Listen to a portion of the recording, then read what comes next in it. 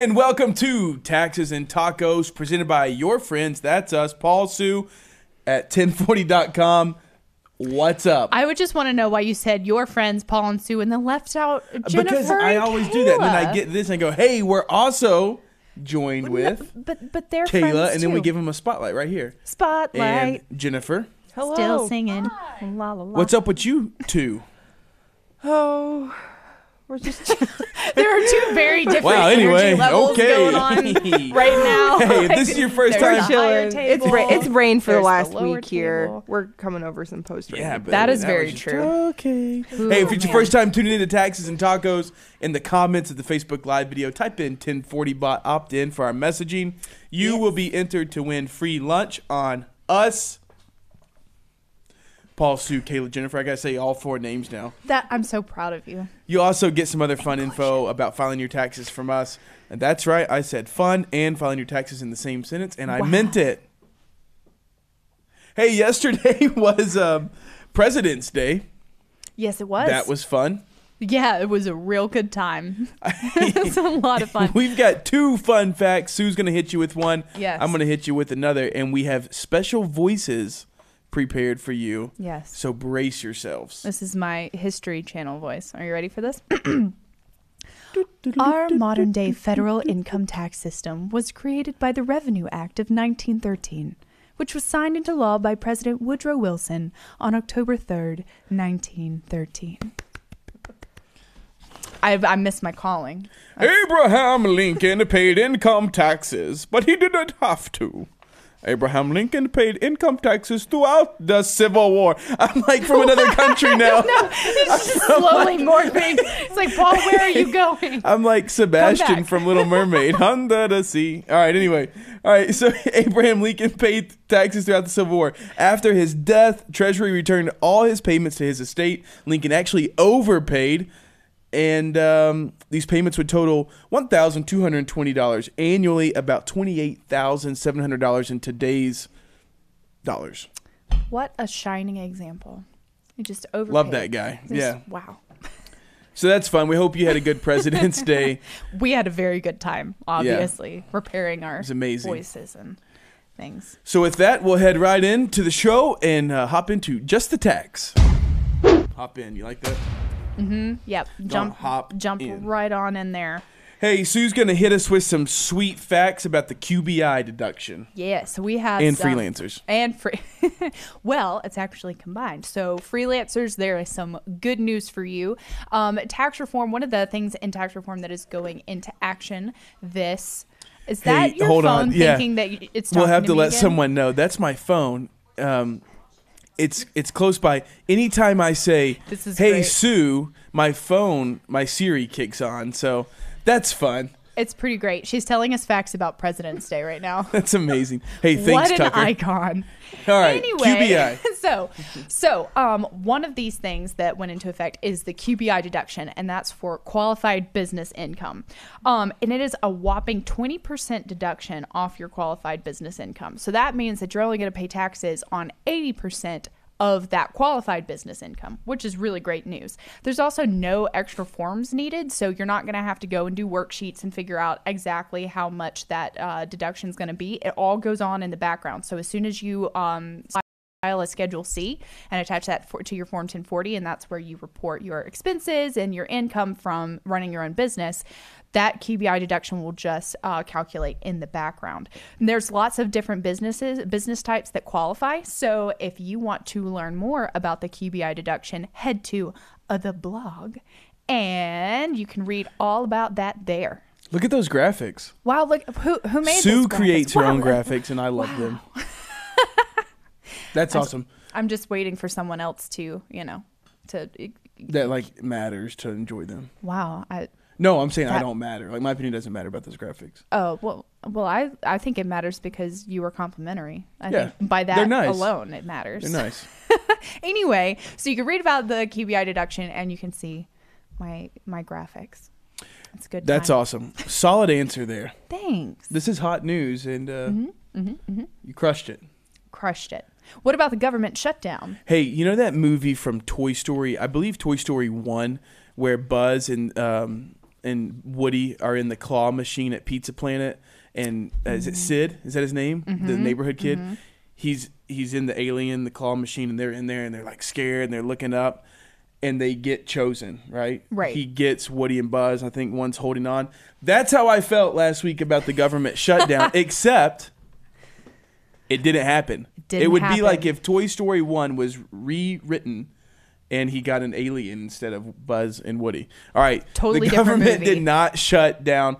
Awesome news for us, but you've got some tax news in case people were worried about it. Yes. So the good news about the potential shutdown was even if we did go back into a shutdown, the IRS has been really on the ball this year. We've had a very different tax season this year, but the IRS has stayed on it. They've been processing returns and they've been sending out refunds and trying to keep things shipshape as possible through this whole thing. So just moment of appreciation for the IRS. Well done, guys. It has been a different year. That's cool, though. Yep. No year's the same, right? Right. Yep. And we say that every year. I think every year that I've worked at 1040, we're like, okay, this year is going to be new and different because of A, B, C, or D. Like, there's always some big thing that's coming up. So I remember one it's an year it just adventure. like snowed, like all winter long. I feel like the whole country was covered in snow at some point. And we were like, people can't use internet, or it's like Exactly. just crazy stuff. Or they're at home, so they need to file their taxes. There we go. You didn't know that snow days were going to affect your taxes, but they do. These are the things we think about. I also love all three of your faces when I went through the Toy Story scenario. Everyone behind the camera's like, where are you we going were with just trying to this? figure where you were going with it. Yeah. It was You a brought very it back. It was fitting. solid. Well, in the That run was through, I solid. tried the Armageddon thing, and Tucker, sitting in the room with us, had to try and correct me. And I said, "There's no way I'm going to get it." But you know what I can get right? Throw Toy what you know. Story. Yeah, because your hat. Your Yep, hat. my dad hat. Yes, your dad Disney hat. Hey, The power let's was jump real. over. Are you good on that? You're good with the. We're good here. Yes. All right, let's head over to From the Filter. If you're keeping up with news in the country of Haiti, you know that there is some unrest there, riots against the government, and things are pretty crazy, to be honest. We do have an update from Healing Waters, and their field staff is safe. They're doing well. They are at home. They can't get out. They can't get to the office. They can't work right now, but they are safe, and that's what we care about more than anything is their safety. And Absolutely. If you don't know who Healing Waters Yeah. is, Tell 'em. then you can go to healingwaters.org. Healing Waters is an incredible water-based Organization. nonprofit organization, and they've developed a filtration system that can be built and implemented pretty much anywhere in the world.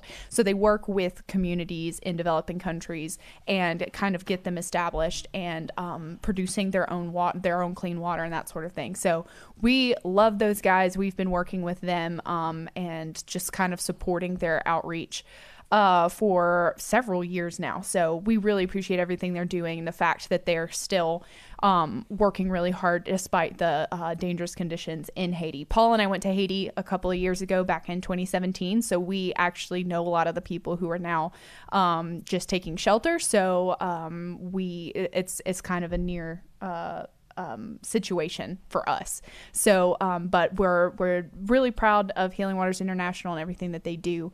And if you want to learn more about them, head to healingwaters.org for more information. And if you're still wondering why the heck we're talking about them, head over to 1040.com to our give back page. Hey. And you can read more of what that looks like for us. All right, let's jump over to Tails and Fails. Or Tails and Fail. Boom. Epic fail. Hey, this is awesome. A man in Florida mistakenly receives $980,000 on a tax refund, and officials say he tried to keep it. This is coming from the New York Times, and this is amazing. 29-year-old Raymond C. Blanchett. Don't Facebook him, all right? Just let him be. Let him be. Let him be, yeah.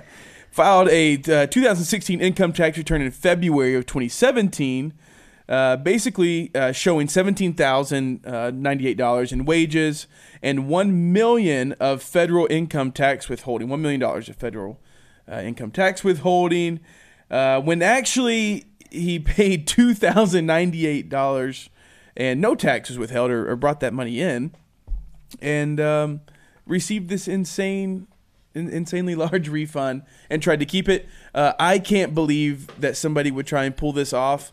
But what I really can't believe is when asked about it, he said that the money came from the estate of his deceased father. Ouch. Maybe that's like the equivalent of that one guy that you had in all of your general ed classes in college whose grandma died like 8 times during the semester. And that's why he couldn't get a paper turned in? Exactly. Yeah. He's like, oh, I'm sorry, I was out of town. My grandma died. And you're like, how many grandmas do you have? It's like, ouch. Yeah. I don't know. I don't think I could sleep at night if I put this on my deceased father. Yeah. So anyway, let's just stop talking about this guy. I guess it's funny. I don't know. Can we laugh about that? Yeah. Let's head over to upcoming deadlines. Paul, what upcoming deadlines do we have? Hey, Sue's asking me because guess what? There aren't any. Wow. But we do have some news about if you're having to call the IRS right now, Sue's going to take you through a laundry list of things you might want to have in place before picking up the phone to call the IRS. And by might, he means definitely, because it'll make your life easier. So if you call the IRS to ask any questions about your tax return, anything like that, they want to make super, super, super sure that it is you calling and not somebody who is posing as you. Like your History Channel voice. Yes, like my History Channel voice. Yes, hi, I'm Susanna, and I'm asking about my Social Security. Hi, and I'm Sebastian from... That wasn't even it. Wow. All right, we're just moving along. So if you plan to call the IRS, here, that's fine. You just stay back there. If you're planning to call, here are some things that you need to have on hand so that you can prove that it is you and not somebody else. First, you're going to need the Social Security numbers and the birth dates for everyone who's named on your tax return. So if it's just you, if you're a single filer, then you're just going to need your info. But if you're married and you have kids, or if you're taking care of a parent, you're going to want to make sure that you have everybody's Social Security numbers and everybody's birth dates. If you don't have a Social Security number, then you're going to need an individual taxpayer identification number, ITIN. So you're also going to need to know your filing status. You'll be single, head of household, married filing jointly, married filing separately, or qualifying widow or widower. So you'll need to know that. Take a breath. You got this. Okay, we're halfway through. Okay, you'll also need your prior year tax return. That is just so in case anyone on the telephone needs to verify your identity with information from last year's taxes. You'll also need a copy of the tax return that you're asking about right now, so this year's tax return. And finally, any IRS letter. It's fine. It's fine. This is the last one. Okay. Stay strong. Okay. Stay with me. Any IRS letters or notices received by you. So make sure you have all of those things before you sit down and call them. Basically, it's like a novel. Pretty much. Know. There's like a beginning, a middle, and an end. You're just like, I have all of this information. It's kind of, but the thing that's good to know about this on the front end, I don't know about you, but every time I went to the DMV when I was a teenager, I always forgot at least one thing multiple times in the same day. Like I would go and I would get like halfway through the process. They're like, okay, do you have this? And I was like, no, did I need that? And they're like, yes. Then you'd go and you'd come back and then you get like 3/4 of the way and they're like, oh, do you have this? It's a struggle. So make sure you have everything on the front end. The Q&A. Right on time. Sweet. What you got for us? So the first question, how do I know how much to pay on estimated taxes? Ooh, this is easy to answer. So the IRS has a tax form. It's called Form 1040-ES. And that is basically the home base for all things estimated taxes. So if you are a freelancer or sole proprietor or a independent contractor, big words, then you will probably need to be filing quarterly estimated payments. So if you want to figure out, do I qualify for that? How much do I actually have to pay in estimated payments throughout the year? And what form do I use to actually pay those? Form 1040-ES is pretty much everything that you're going to need for that. So you can look that up and make sure that you look that up. I don't know where I was going with the second half of that. I'll save you. Hey, what's the next question? All right, next question. The only income I got was under the table cash. How do I file? Do I need to file? And how can I get the most back? Cool. So even if you were paid in cash and it wasn't on any technical forms or anything like that, you still do need to file and report your income on your taxes if you made more money than the minimum filing threshold. And that's just saying there are some people who won't have to file a tax return because they didn't make enough income to actually, need to file a tax return. So if you want to know more about the minimum filing threshold, you can head to our tax guide, and that will let you know, it's like, do I actually need to file a tax return? Did I make enough money to need to do that? So if you are earning money in cash, maybe you didn't earn enough income to really actually have to. And that even goes if you don't receive a 1099 miscellaneous from the person who hired you. But here's the thing. You may still want to file a tax return even if you don't technically have to, because there are some tax breaks that you can get that will actually give you a refund even if you aren't due a refund. One, for example, is the earned income tax credit. So if you qualify for that one, you could file your taxes and then walk away with a refund, which, I mean, that's pretty awesome. It won't be as much as, dude bro who got $980,000 in a refund. It won't be that much, So it may be helpful and it may be good for you to file your tax return even if you don't technically have to. And the good thing about 1040.com is that you don't actually have to pay to file. You don't have to pay until you push the button to send your tax return to the IRS. So if you're not sure whether you qualify for a refundable credit, you can go through the process, see if you actually qualify for it, and then if you do and you want to get that refund, you can then finish the process, file, and pay. So, boom shakalaka. Yep, that is a thing people say. Hey, it's the best part of the show. Can I get a drum roll, please? Our winner of free lunch that submitted last week is Timothy Sims. Hey, Timothy, thanks for watching. Thanks for typing 1040bot. Tell all your friends about the show and let them know that you just won free lunch from 1040.com. Send us a direct message on Facebook. We'll get you the details of how we're going to make that happen. Hey, everybody, thanks for watching. Make sure you're sharing the show with your friends. Send us in your tax questions. Send us in a message and say hello. We don't care what you send us. We want to know who you are and we want to talk to you. Yeah. Hey, next week we'll be live again. 2 p.m. Eastern Standard Time on Tuesdays. Hope you're having a great week, and we'll catch you next time. There goes a sight, there goes a sight. Now there goes a sight from my soul. There goes a sight from my soul.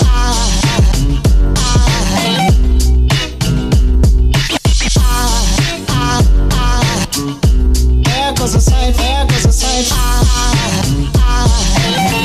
Now there goes a sight from my soul.